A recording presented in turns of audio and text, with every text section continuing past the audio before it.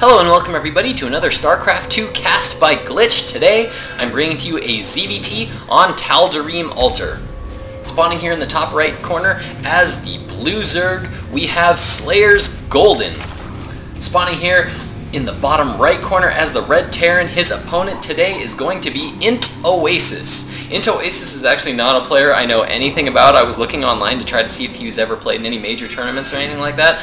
Wasn't able to find any kind of information on him, but he did get matched up against SlayerSGolden on the ladder, so he's got to be at least a Grandmaster player. Golden, of course, an excellent player from Team Slayers. I believe he's in Code A. I think that's what I remember. I think I looked him up earlier, and he is in Code A, if I recall correctly. So, of course, he is an excellent player. One of the players that is not a Terran from the team Slayers. Slayers was founded by Boxers, so of course a lot of the members, I think about half of the members on Slayers, are Terran players. And the rest are, of course, Protoss and Zerg. So I expect the ZVT style of Golden here to actually be quite on point, just because so many of his players are really high tier Terran players. Then a lot of the team members will practice with each other very often, so Golden has to be used to dealing with a lot of very high level Terran play, so I imagine his ZVT is quite good, and so we are going to be taking a little bit of a look at his ZVT in today's matchup. So far here, looks like Oasis has gone for a quick barracks, is just now throwing up a gas geyser. Expect that factory to be coming down pretty shortly. And Golden has gone for a fast hatchery. It looks like that was actually a 16 hatchery, I think, if I am not mistaken. So actually going for a very late hatchery. And looks like there's actually a little bit of banter going on here between these two players, and looks like a little bit of crap talking there going on between these two players.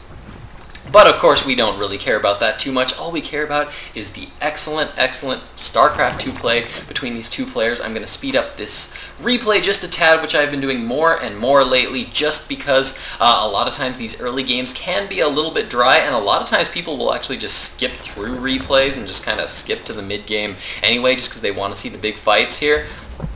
So, and because I have 15-minute limits on all my videos, so I tend to do a little bit shorter of games by speeding them up just a little bit.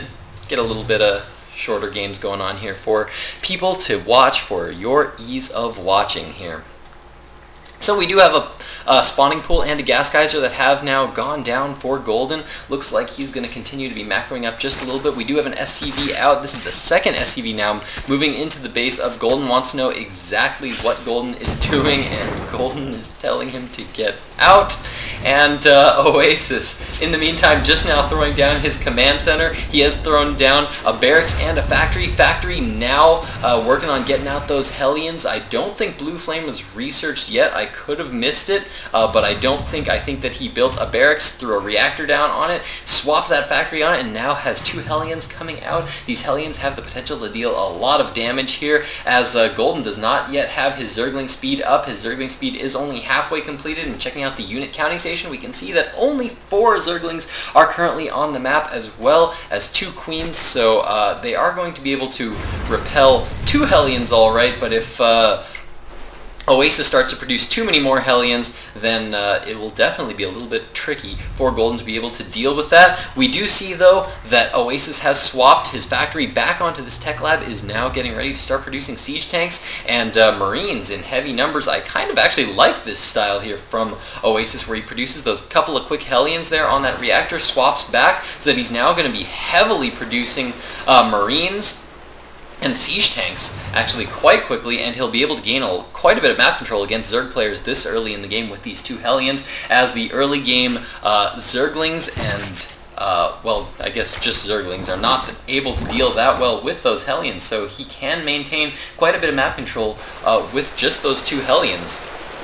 Zergling's now moving around the map for Golden. Looks like he's going to be moving in, poking around, trying to see if he can't deal a little bit of damage here. Always like to see this from those Zerg players, moving around the map with those Zerglings. As a Zerg player, you always want to be as active as you can, and oh no, they managed to trap the Hellions. Oasis, a little bit of miscontrol there, and didn't see those Zerglings coming on the map despite being on that Xel'Naga watchtower. Instantly loses those 2 Zerglings and instantly loses all of his map control. There is one bunker here, but these Zerglings are going to run right by, and it looks like they are going to be able to pick off that siege tank, and yes, indeed, the siege tank does go down. Only 2 Zerglings are left, but they are going to move around the base, get to see a lot of the production structures. For Oasis has now scouted that a second factory has gone down. Nice pick off there by Golden. Excellent move there. Able to pick off that 1 siege tank. Siege mode not yet being researched yet, but he was able to scout that this factory has gone down, and I think he even saw that tech lab. Yeah, that tech lab was building on that factory. He's going to know now that heavy siege tank play is going to be coming from Oasis. He saw the reactor barracks, so he knows exactly what Oasis is going to be going for. Oasis, I'd like to note his building placement here, however. This building placement is so good from Oasis. He's put down this bunker here, and he's throwing down these supply depots here to cut off this attack path, so that now if any Zerglings are going to attempt to go by, they're going to have to run all the way around this path here to get to these workers, and that means they're going to have to run around this bunker and take a lot of damage on the way. If we check out the harvester count right now, we can see that Golden doing what Zerg players should be doing, getting up a lot of early drones, spending a lot of larvae getting those drones up. 40 harvesters right now to the 34 of Oasis. Just now throwing down a macro hatchery in his base. Roach Warren is down. He knows his opponent's going for that heavy siege tank play. So this is a little bit of an older style actually from Zerg players. I'm starting to see more frequently a lot of Zerg players starting to just forget about roaches completely when they see their opponent going for that heavy siege tank and marine play, just because just plain old lings and banelings can deal quite well with it. If you use all of your gas to devote to higher tech units like mutas or infestors, then Zerglings and banelings can actually do quite well at cleaning up the marines. So I'm starting to see a lot less use of those roaches. We do see an attack force here moving out from Oasis. This is going to be a fairly difficult attack to deal with for Oasis, for Golden at this point. A lot of roaches here on the watchtower, able to see that attack force coming, and he is now going to be pulling back, and I expect producing a lot of Zerglings to be able to deal with this. He doesn't want to overproduce on those roaches, because those roaches, they do fire rather slowly, and we are seeing a bunker here go down from Oasis. Looks like he's going to be trying to fortify this position as best he can. He's going to be using this barracks to scout, and we do notice on the production tab that Blue Flame Hellion as well as 3 Hellions are on the way. We are now seeing a lot of Hellions now move across the map to deal with these Zerglings. Big tech switch here from Oasis. Like this style very much. I actually like it quite a bit. That's actually quite nice there, but looks like Golden is going to be moving in here trying to clean this up as much as possible. He has Marines surrounding those Hellions so that those Hellions can just roast the heck out of those Zerglings, but it looks like Golden is going to be able to clean this up with these roaches, able to deal a lot of damage with those roaches. Those Blue Flame Hellions are not going to be able to do any kind of damage to these roaches, as they do not get that attack bonus that they enjoy from that Blue Flame Hellion upgrade, which does extra damage to light units, which is actually, I think, going to get nerfed in the next patch. They are going to reduce the damage that those Blue Flame Hellions do, which I'm kind of on the fence about. To be honest, those Blue Flame Hellions, yes, while they did do very, very well in a couple of tournaments, actually those Hellions actually get trapped there. Nice little pick off there by Golden. A little bit of miscontrol there by Oasis. I don't know why he chose to move into the base there with all those Zerglings chasing him, but able to lose all of his Hellions there. Not the best of trades there for Oasis. So Oasis not actually in the best of spots right now. His attack did, they have failed. He's managed to lose quite a few Hellions carelessly. Currently sitting at 66 food to the 96 food of Golden. Golden macroing like a boss, just now about to take his 3rd base, fully saturated on the 2 bases that he is currently on, just now getting up a lot more gas geysers. Looks like he's going to start to go into some heavy Roach Ling production, as he is sitting on 3 hatcheries right now. 1 evolution chamber is up. He has researched that +1 ranged attack upgrade. He has +1 carapace on the way. No roach speed yet, though. We don't yet have roach speed. Lair just now being researched. That is a pretty late lair there, but considering the good position that Golden is in right now, I think he's quite happy to just be sitting back, macroing up some units to be able to defend against any kind of pushes that come from Oasis, and just get that 3rd base up and running quite well.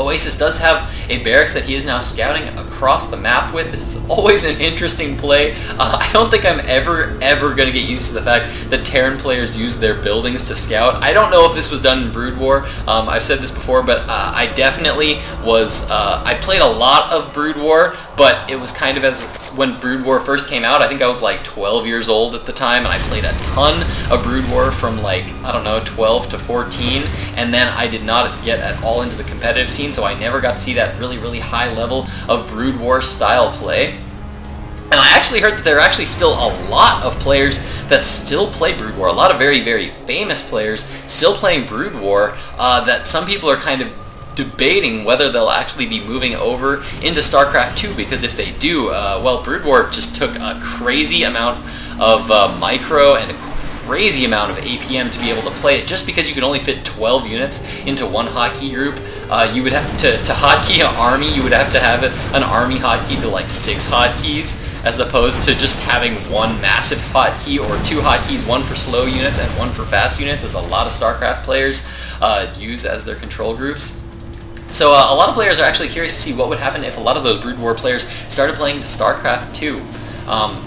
A lot of those Brood War players are pretty stubborn though on their Brood War and like to stick in that Brood War. Big push here coming out from Oasis right now. I really should be focusing back on this game, as there is a lot of stuff going on right now. A lot of siege tanks now moving up for Oasis. This is going to be very difficult actually, considering the units Golden has right now. He has a lot of roaches here, some banelings, and he is going to be moving out here. Mistake, though, says Golden. I don't know whether he's referring to his own play or moving out with these siege tanks here, but all these drones are now being forced to pull off the line. Golden now taking his 4th base, trying to move around here, trying to get into a good position. He's going to need to control this very well. These Hellions are going to have to be very careful. He's going to need to use, Oasis is going to need to be using these Hellions to try to take out those Banelings before they're able to connect with all the Marines, and use these Marines to spread them out so that they don't take too much damage from those Banelings. All these roaches now moving in. Those Hellions caught kind of out of position there. They need to not be taking too many damage, and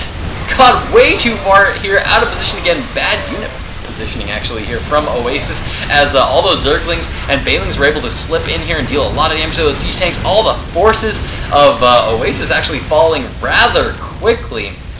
I'm actually kind of surprised at how small of an army Golden had. He didn't quite have the army he needed to fully deal with that, but because Oasis didn't quite control his units as well as he really could have, then Golden was able to actually clean that up quite nicely. Those Hellions were just a little too far out, engaged with those roaches for just a little bit too long, and now all these Zerglings and Banelings are now moving in, going to be able to clean up that attack quite nicely.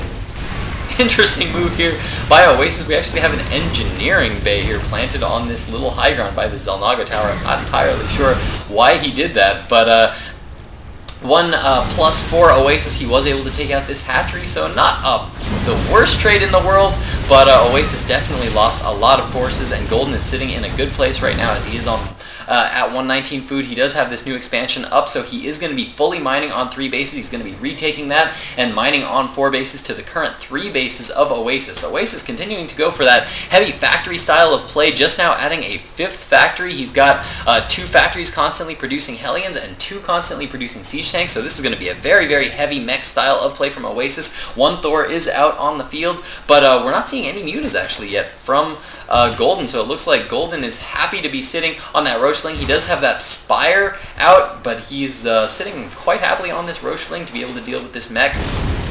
Not a bad place to be there for Golden.